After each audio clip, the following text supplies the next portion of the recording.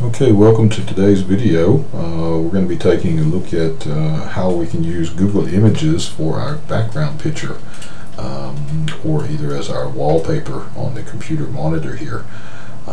First thing we want to do is find out what resolution do we have as a monitor. So we simply right click with the mouse, and I'm using a German version of Windows, so mine down here will look a little bit different, but yours you can, it should say properties or your settings down here, so the last one, and bring up a pop-up window and just choose the last tab. And once you've got the last tab, you'll be able to see the resolution of your monitor down here. I'm using a 2-monitor setup, so I have 2 of the little squares in here, but if you're using only 1 monitor, you should only have 1. Just note that, or either remember the resolution, so you'll be needing that a little bit later. So once we've got that information, then we can go down and we can open up Google Search, and we simply type in what we're looking for images or pictures.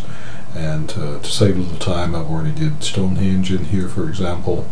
Once you did your search, go over to images, and you'll see that we get lots of images of Stonehenge. Now, a lot of times these images are not the size we're looking for. As you can see, this one is 700 times 257. Some of them will maybe be smaller, 320 times 257. We don't want that. We want the exact size of our resolution.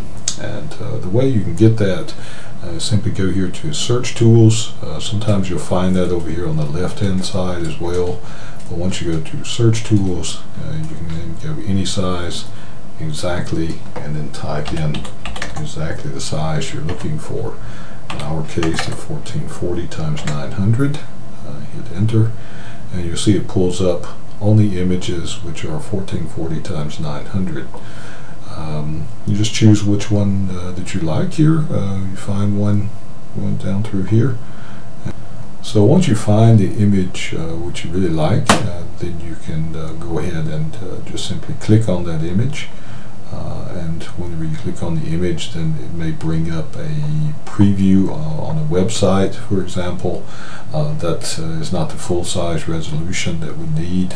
You'll see over here on the right-hand side, it will say full-size image. Simply click on that, and it will take you to the image directly. And from here, we can then simply right mouse click and save image as, and save that to your computer. Now, once you get it saved to your computer, you need to remember where you saved it to. And once you've got that completed, you just simply go back to your desktop, right mouse click again down at the very bottom, properties, and then the second tab here. Once you go to the second tab, then we're going to have to find that picture that we just had, and we'll go here, Stonehenge, click that, and you'll see it's already put in here for us. And we'll just complete that. Okay, and now we've got a new background image for our Windows.